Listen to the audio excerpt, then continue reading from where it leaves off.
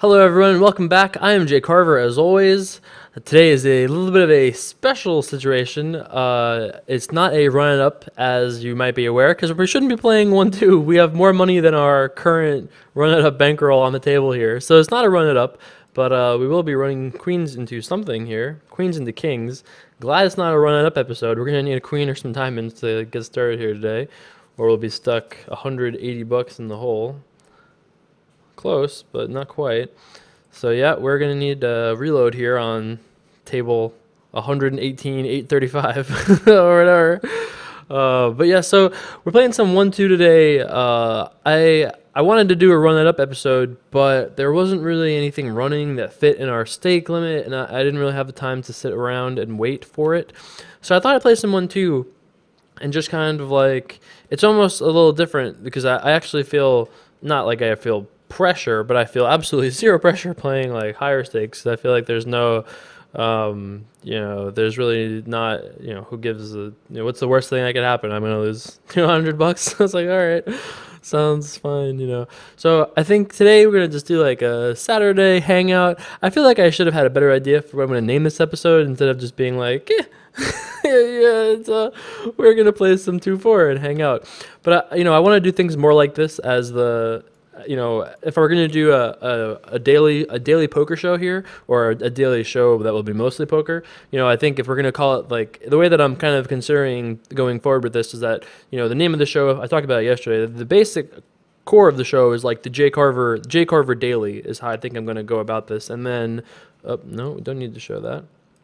I'm basically considering this to be like the Jay Carver Daily, and that every day of the week there'll be something different. We'll do some more regular stuff. There'll be like, every Wednesday or something will be like a guest episode, and every Friday will be something different. Like that's how I'm kind of thinking we're going to do this, but there'll all be some different changes. So for today, I'm playing some 1-2 6 max. If you guys like this idea, dislike this idea, want to see certain things on certain days, let me know. I talked a little bit more about this towards like the end of yesterday's episode also, so there's a little bit more details in there. Decide to raise it up here at King 3 suited. It's probably a slightly losing raise, but I'm fine with it. Mix it up. We'll get in there, see what happens. Can't be that bad. Not the greatest flop for us. I don't think he's going to be folding a ton here, but I think we can try a $7 bet. Don't really know anything about this guy. He calls very quickly. Six of clubs is an interesting turn card. Shouldn't really improve him in any way. I kind of feel like he's almost never folding on the turn, but if he check back turn, we're never winning on rivers. And I think this is I think maybe what I should do is I should make a challenge that I have to play every single hand in an episode. How do you like that? The Saturday challenge series. Today's challenge is that I have to play every hand. I kind of like that. That's completely not faked. That's not like a thing I was like, oh, this is what I'm going to do today. And then, no, I like that idea, though. Let's see how many hands we can just like run through, just like make them happen no matter what. I like that. We're gonna get in there. All right. So raising the ace queen though, which we would do with or without a challenge. Now we got a challenge. This is great. So here we go. Rin raising. Not gonna fold to a re-raise here. This should put us in some interesting spots. We're just gonna basically we're gonna get into the street fights, boys. The ones we've been talking about. That's it. We're gonna have to get in there. All right. So we'll try to put like a 20-minute clock on it and see what percentage of hands we can win in the next 20 minutes. And I guess we'll just have to see after the fact because I'm not keeping track while we go. But we're on a decent, if we talk like the record of it, we won this hand, we just lost the queen's hand. We've won every other one since then. So what is that, like 2-1 or something? All right, so queen nine offsuit here. If it goes raise, re-raise, I guess we just fold. But in any other reasonable circumstance, we'll play the pot. It has to go raise, re-raise, and then we fold. Anything else we'll have to try to contest. All right, let's do it. Super Jay Carver Saturdays. That's it. What can't we do? That's it. Why not? Why not try to win every pot? This is a great idea. This is some live casting improv. It's just like fantastic. I'm loving it. Rick DeVella over here will hopefully come back to the table sometime soon and play his hand. Decides to raise. That's great with us. Let's see a flop. All right. Pretty good flop for us here. I think, given that we're trying to win every hand, given that that's what we're attempting to do here, I think the best way for us to win this hand is to check raise. He checks back very quickly. So we turn a double gut shot now. Any 10 or 6 will make us a straight. I think I wonder if the best thing to do here is to bet like 15 or something, a ton. But I think 8 still works a good amount of the time. If he calls, we'll be in a weird situation because we would have been in a weird situation because I'm not exactly sure what to make of his quick check back call line. Like, I'm not really sure where his hand strength lies. But yeah, I think it's fine. 8-4 suited here. We're going to limp, go from there. We wouldn't be folding again, even if they're it's like, what's the challenge? Jake Carver, you always do this. What have you done differently so far? We'll see. We'll see. That's right, though. So far, there's been no difference. So a limp called here pre-flop against this guy, who I haven't seen too much out of so far. Check, check, which is good. Turn 6. So when he checks back this flop, I kind of think he has a hand like 2 7s very often, something like that. So I feel like for us to get him to fold a hand like that, we're going to have to like bet a lot, like a lot, twice, maybe. I think I'm going to try this 2x pot thing, betting 28 to win like 15. I mean, I think he folds so many of the hands like that. If he has a hand like ace 10 maybe we'll call him because it has a gut shot. But I think if he has a hand like 2 7s, he just folds. If he has a hand like, you know, I think if that's what we're trying to do here, then I think that's what we should do. Now in this spot, if our goal is to win every single hand no matter what, we should make it like 20, right? Because he almost always folds to 20, right? Like we'd usually make it like 10 because we want him to call, but why not make it 20? Like, why not make it 20? We think he's gonna fold here so often, right? How often is it gonna go 2 to 20 with a hand he limps? Very rarely, right? We just put him in the cage a little bit there. We just go 20. Thank you for the $5. Like we just get in trouble when one of these two players wakes up with a hand, which does happen some percentage of the time, but not that often. You know, not often enough, like 5% of the time or something. This might be a tough one. This might be the first hand that we just don't succeed on because it doesn't look the greatest. I don't love our chances right now. We're going to start with the bet. Again, betting kind of a lot. Oh, we did it. All right. I wanted to bet bigger because we really need this guy to get out of here so we have a shot at winning the pot in position. Out of position, that hand, we might have just had to take the loss on that one. We could just take that as a strike for the team. 7-5 offsuit here. I'm happy defending. I think actually we will have a decent winning percentage out of the big blind here.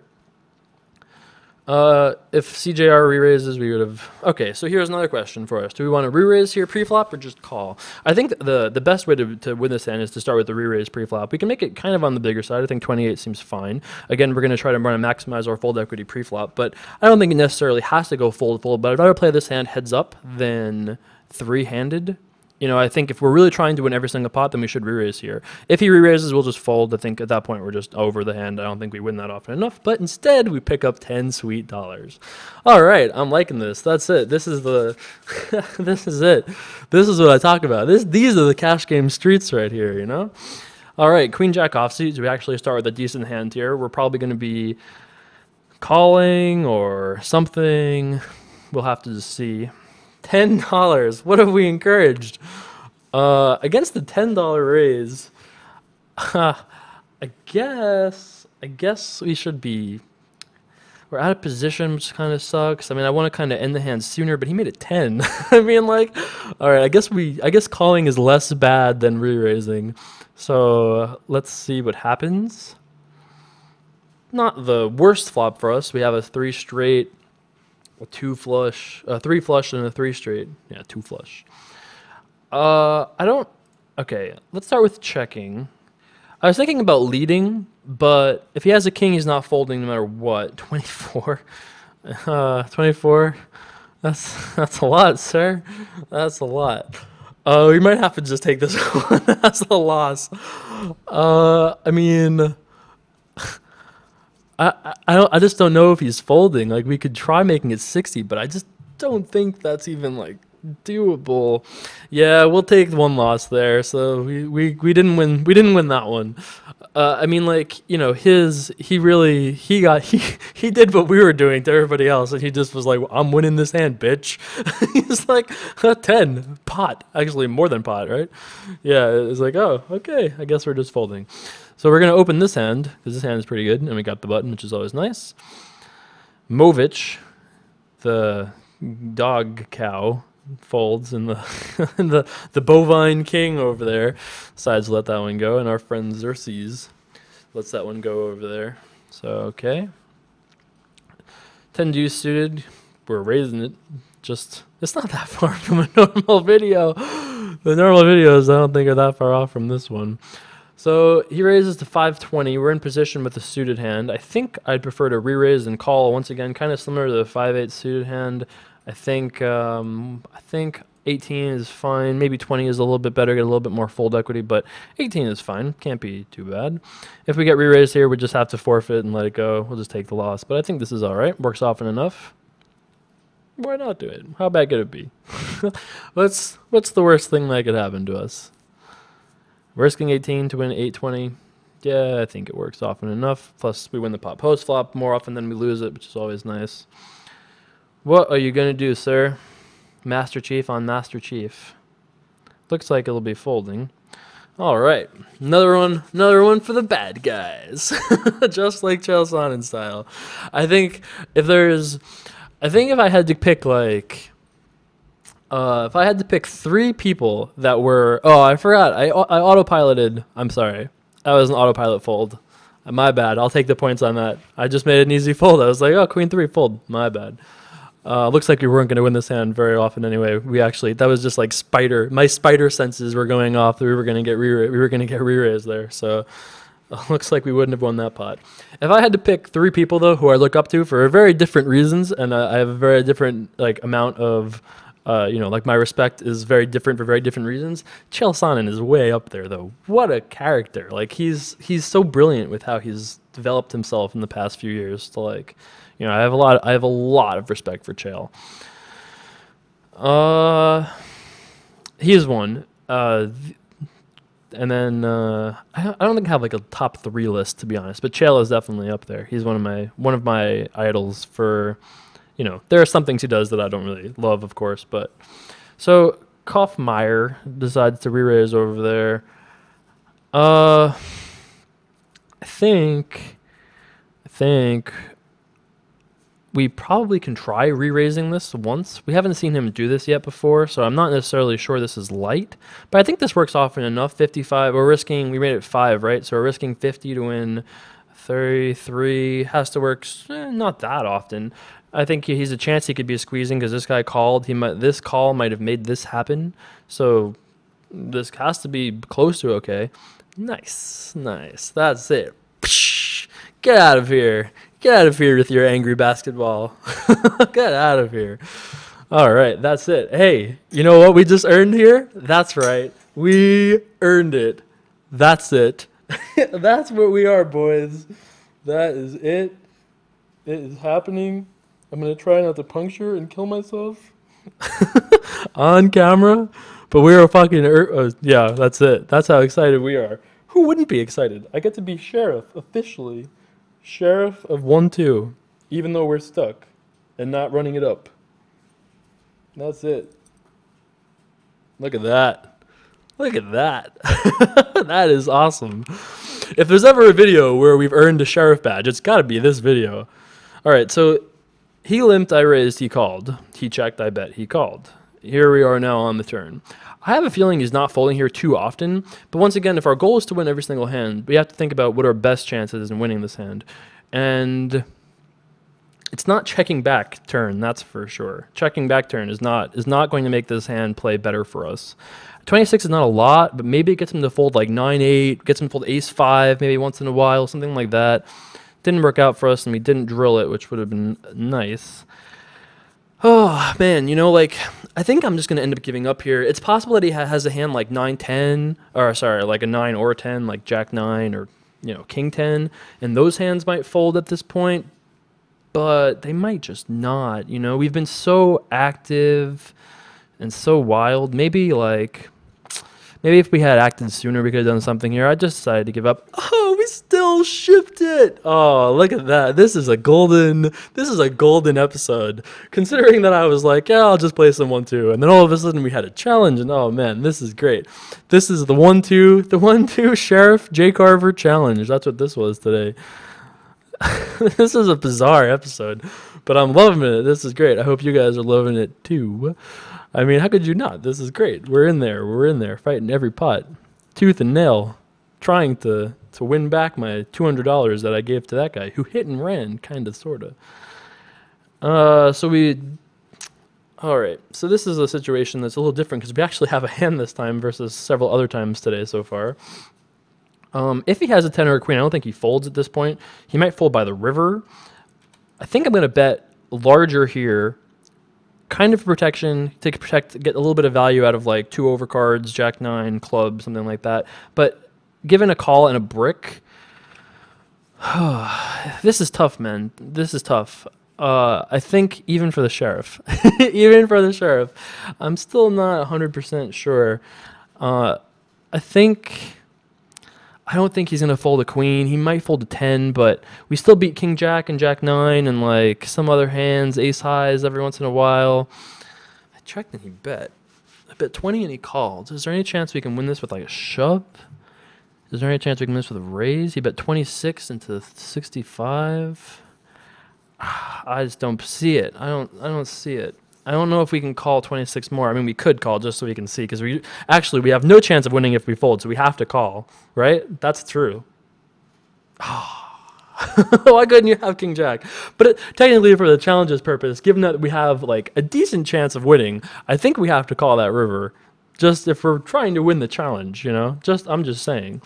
So again, in the interest of winning the challenge, I think we're going to try to size a little bit bigger. Not something I would normally say we should do, but again, we have 10-3 offsuit, and I think we can play very like oriented around this hand, make it bigger. I think is better there.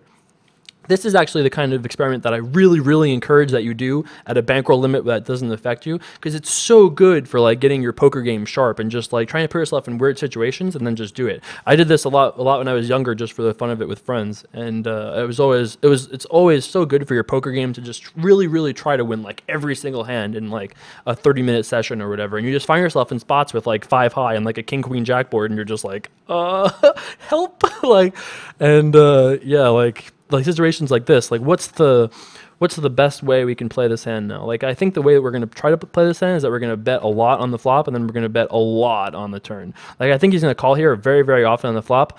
Certain turn cards I probably would have given up on, like ones that would have actually connected with the board, but a 6-9 is not one of them. So I think to get this hand through, like, I would assume that if he had a really good hand, he would have raised the flop. So given that he didn't do that, I'm going to try betting 65 to win 35. I know we have like the nut low effectively, and if he calls now, we'll probably just give up. But maybe not. Like, if he has a hand like jack 10 facing 65 into this bet, you don't really want to be calling. If you have a hand like king jack, you definitely don't want to be calling, but he might. I'm not saying you shouldn't, but you know, you're not really happy about it by any means. So I think this will work often enough that we just get it done. Nice. This might be my favorite episode when this is all said and done. I'm going to be really upset that Monday I woke up and I said, the first thing I want to do this week is get a haircut before my hair gets out of control. And now all I do is see myself in the little projection, and I'm like, oh my god, these little Long Island Jew curls are just like, I feel like I'm Wolverine over here. It's driving me crazy. That's what it is. I don't know what to tell you. I'm sorry. It's going to be gone eventually. It's bothering me. It always happens. I don't know what to tell you. It'll be gone by the next video. Scout's honor. I'm the sheriff. I wouldn't lie to you. You know? All right, so we raised here with king jack. We got called by Movich, and wow, we actually flopped something decent, which will be good for us because we're not going to stop betting. Gonna bet 11 here. He calls. 10 is an interesting turn card. We could definitely argue betting. I think betting is fine. I think checking is also cool. I'm not really too worried about giving him a free card, and I think check calling kind of prevents us from getting hurt too badly by 10s. You know, I assume we have the best hand here way more often than not, especially given how we've played. I mean, I think people will expect this to be at least kind of wild at this point. I don't think I really want to check raise here. I think check calling is fine. 7 is not my favorite river card, but we're not probably going to be check folding here. I'm probably going to end up check calling. You could also argue for bet folding. I think that's also fine. There's several options here. Him betting 26. He bet 26 last time with the queen 6, which would make sense if he had a hand like queen 10 here with like the queen of hearts, or like, you know, something like that. Ace of hearts, 10, something like that. But I think our hand is just too good to fold, and we're going to be folding enough that I don't think we have to fold this hand. Also, challenge. Get out of here. Get out of here. Get out of here. I'm the sheriff, you know? That's it. Get out of here. D7 suited under the gun. Let's make it 9, dealer. I wish these guys could see in real life that I'm putting on a sheriff badge, raising with deuce 7 suited, and they'd be like, yeah, he is the sheriff, clearly. Clearly, he is the sheriff. And that's it. All right. I'm gonna give up for this for the time being, to be honest, because I feel like I need to practice. I need to practice being sheriff a little bit here, but you know, we all know we've earned it. All right, so he is checked, and we have a pair. And if you watch any of my videos, I usually bet. So having a pair is a great reason to bet. Nice, we get that done there. I think we'll probably play for one more ring around the table here, and then we'll probably just let this one go. If you like the video, though, I cannot wait to read the comments on this video. This is a live cast. It's not pre-recorded. I don't know how to prove that otherwise. Oh, here's how I prove it. I'll show you one of these things. There you go. That's some real-time commentary. Now you know. Or I just really am running the bluff here, one or the other. But, God, I'm happy I played this session. This session, I was like, yeah, I'll just wake up in the morning and post it. And then I was like, but the Europeans, the Polish, they want the morning videos. That's actually a question I have for you guys, because if you, I posted, I folded this without thinking about it, but it was raise, re-raise, right? So that's okay. I said that was all right. I posted a video, I think it was 22. I posted 22 at 7 in the morning Pacific time. I don't know if anybody likes that more or less or whatever. I've kind of been just playing around with it and doing it at like 11 usually Pacific time, but maybe, I mean, I have no problem tweaking it on certain days. That I think on Fridays particularly, I'm going to be doing that more often. Definitely going to raise this here because, you know, hey, can't win it if we call. I think 28 is probably a good number here. Making it 24 might encourage a call here. I think 28 kind of is like the lowest, where we also get like a high amount of fold equity. The lowest dollars for the highest amount of fold equity, I think. Psh, get out of here. Get out of here. Sheriffing Saturdays. That's it. Something like that. I can't wait to see what I ultimately title this episode, but it's going to be something. It's got to be something good to be appropriate for all this awesome poker stuff. Also, very poker heavy episode, but it's been great. If only all poker episodes were like this, that would just be something. I mean, I feel like at some point these guys are going to just be like, man, this guy is just not folding, but hey, until then,